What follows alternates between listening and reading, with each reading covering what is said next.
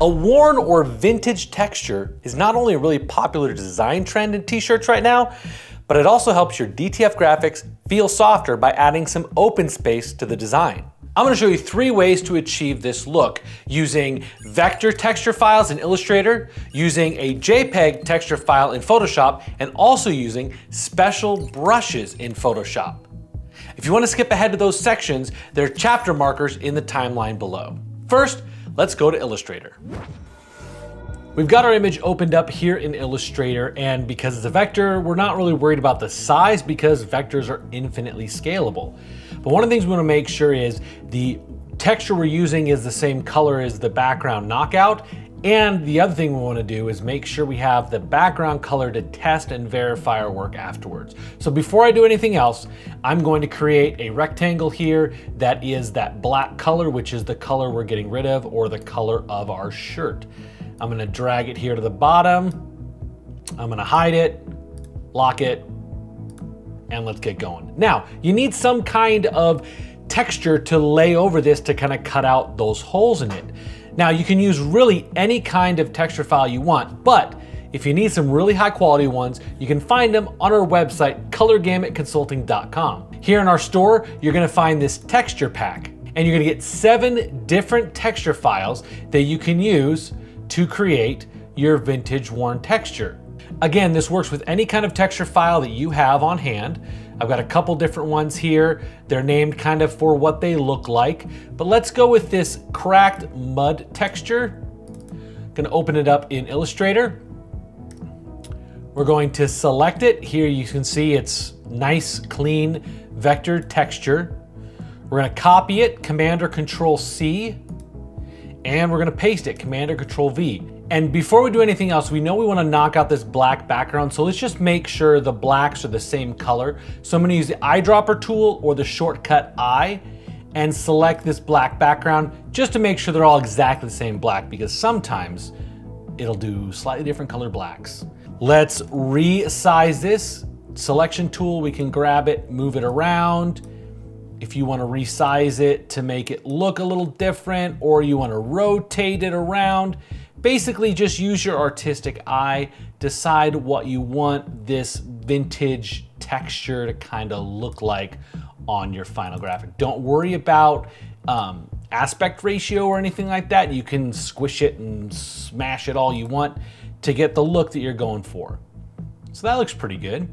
Now let's get rid of this texture. And these next steps are gonna seem very familiar if you've watched our how to do a color knockout video. So first we're gonna select everything and we're gonna go to Object. And if we don't see this expand option here, we're gonna first need to expand the appearance. There's something in that lower graphic that needs some extra expanding. So we're gonna select everything again, Object, and now regular expand. And check mark, fill, and stroke. Yep, we're good there. Now we need to do Pathfinder. If you don't see your Pathfinder window open here, go to Windows, Pathfinder, and we're gonna use the merge function, this one here in the middle on the bottom. Now watch the layer panel here. You're gonna see it went to one just kind of solid layer. Now to get rid of this, we're gonna use the A tool or the direct select tool that's located right here. We're gonna select this black, then we're gonna go select, same, fill color. This is why we made sure it was the same color as the black background. And we're gonna hit delete. There we go, awesome. We've done that knockout. It got rid of some of the black from the image, and we're gonna bring back that background just to make sure our work is perfect. There we are. Absolutely awesome. Turn off your background layer, save this, and now you're ready to print. Now we're in Photoshop, and we're gonna use those same vintage texture packs. However, this time, we're gonna use the JPEGs, not the vector files. Instead of the cracked mud, let's do the cracked paint texture. We're gonna go ahead and open this in Photoshop. The first thing I want you to note is that this texture file has no semi-transparent pixels in it. That's because I built it for DTF.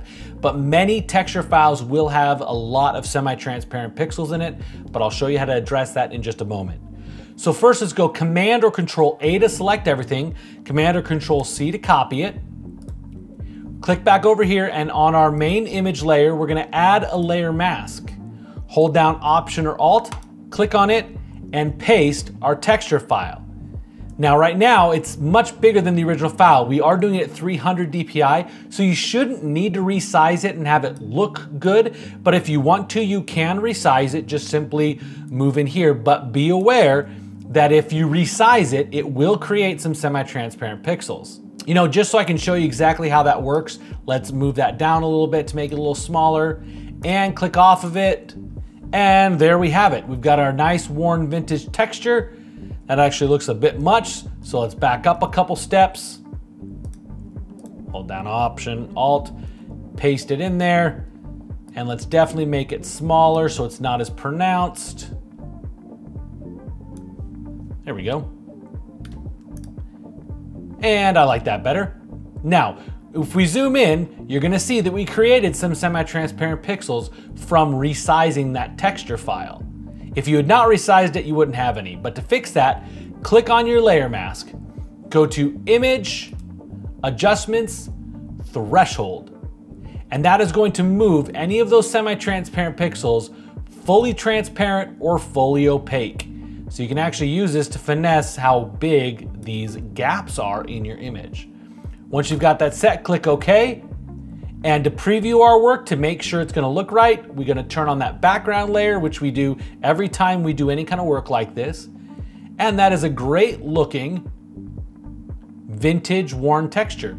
Again, turn off your background layer, export this file as a PNG or a PDF, whatever your RIP software likes to use the most, and print it.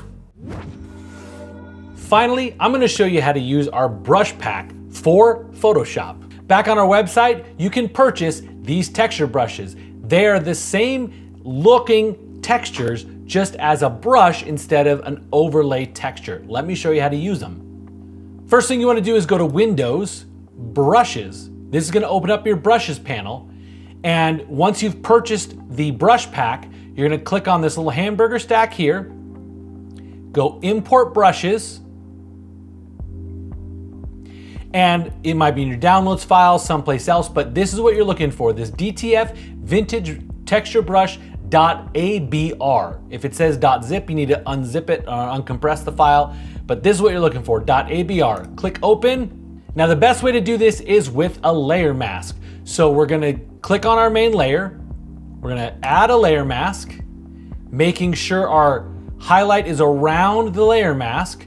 We're going to now use our brushes. So we can pick one of these, and let's just make sure our color's black, because if it's not black, it won't hide.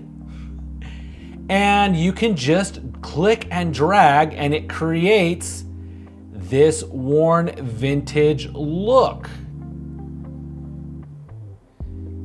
Now, one thing that is super special about this brush pack is if you zoom in, you're gonna see it creates no semi-transparent pixels, because semi-transparent pixels are the bane of DTF producers' existence. So no semi-transparent pixels. Now, if you don't like the size of it or the way that it looks, you can adjust the size, but it's gonna default to a specific size that we feel kind of looks the best overall. If you didn't like that one, let's pick a different one. Let's pick this burnt wood texture. Oh yeah, I like this one. This one might be one of my favorites. There we go. And like we always do, we're gonna wanna check our work. I'm gonna select that under layer, Shift Delete to make it black.